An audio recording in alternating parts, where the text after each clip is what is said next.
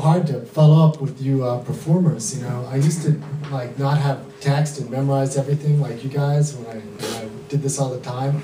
I got to start doing that again because you're dynamite. I thought since everybody is telling really personal stories. Uh-oh. I would just go ahead and tell one. And so I grew up right around here in the city, PS41, around this neighborhood, you know, and I was, you know, one of those city kids, did a lot of martial arts. I did martial arts for years and years and years, and they made really bad cuts for a long time. And I had different cups, and then I sort of, you know, over the years you get kicked in the balls occasionally and your back gets fucked up. So I had this knee chair. I was sitting in the knee chair. It's 11:55 at night, and my wife is in the other room. And I felt this really... Damn, Mike. See, it's you.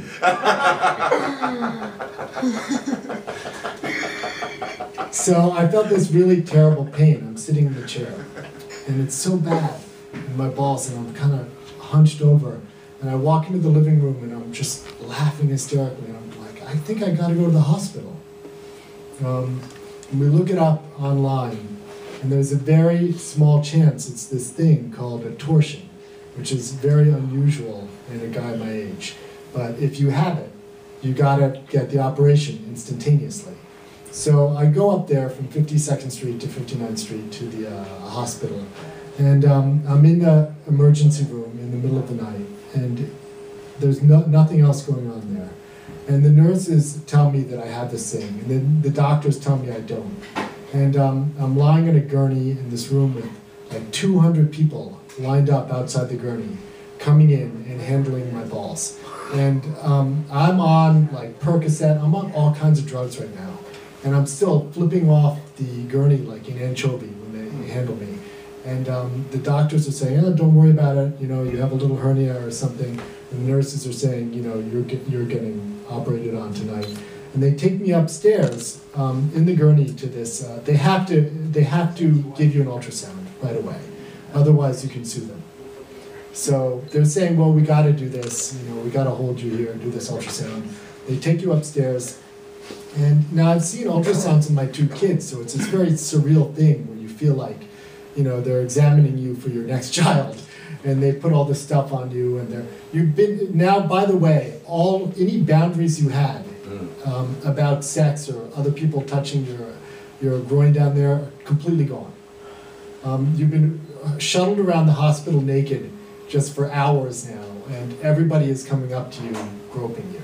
So you're lying around, and the doctor now who's looking at the ultrasound, there are like 6 interns right behind him because there's nothing going on, and it's the middle of the night, and this is an interesting case. So there's this septet of guys standing behind him, like looking at the ultrasound, as the doctor, who's this very elegant, like Indian man, is saying, well, you know, you don't have it's very, very unusual in a man your age. You probably have a small hernia, and for a small hernia, they don't do anything, maybe a very small, non-intrusive surgery, and then all of a sudden he goes like this.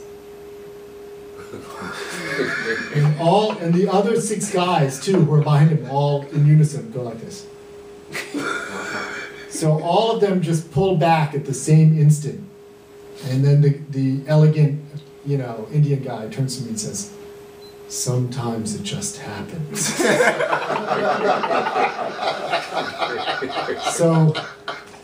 So like the next instant, this guy, like who looks like he doesn't run at all, is running behind my gurney, pushing me down the hallway. And the 6 guys are behind him, following. And nurses are running up next to me, handing me paperwork to sign, because they're taking me into surgery. The urologist shows up with an overcoat over his pajamas, saying, "There's one urology emergency, and this is it." And then the next second, you know, they're pretty much like 15 minutes later, they're wheeling me into this room, into the surgery room. And I think you guys will appreciate this part of the story. He asked me, as I'm on the table, I'm like, "Have you done this before?" Because you have to have the operation instantaneously. It's not like you can go shopping around. So so he says yes, and the other guy, there are two doctors, and the other guy's like, oh my God. They each get one ball, because they got to do both of them. They got to stitch them into place. So anyway, the doctor then says, to change the subject, says, well, what do you do? And I say, oh, I'm a writer. And he's like, so then next I wake up. I'm in this, they do the whole thing, and I wake up in this completely empty room with one bed in it.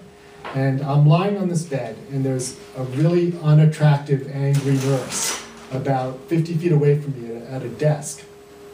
Oh wait, first, in the middle I wake up, and I'm like, I think I'm being funny. I'm like, Luke, help me take off this mask. and I'm trying to pull all this crap off my head, and I feel all these like nurses and stuff, and people are fighting me, and I'm like fighting them back, and they're like, Mr. Reed, please leave your mask on.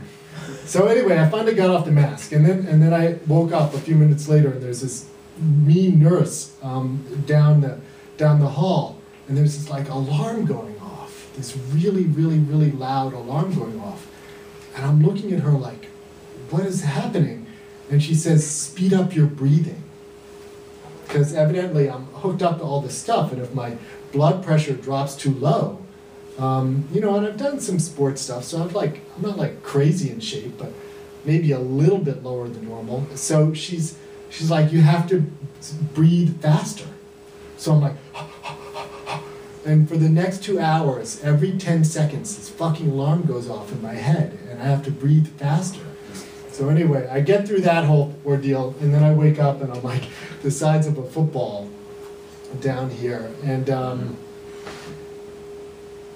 I'm like struggling to get to the bathroom, and the nurse is saying it's not a good idea, and finally she feels for me and lets me go, and once I go, I'm out of there. But the weird part about the story is, and it's not really like full closure here, but what's interesting about this story to me is that they stitched me into place, so they completely turned me into a dog, basically. I used to be picky, you know. Now I'm like attracted to all these women. You know, your balls are supposed to go up and down, you know, and they just are so worried about it not working correctly after that. They're like, okay, you now forever, optimum position. So that's the upside to the whole thing. I don't know. Are there questions? So I guess I'll just close with that. Thanks, guys. Thanks. Yeah.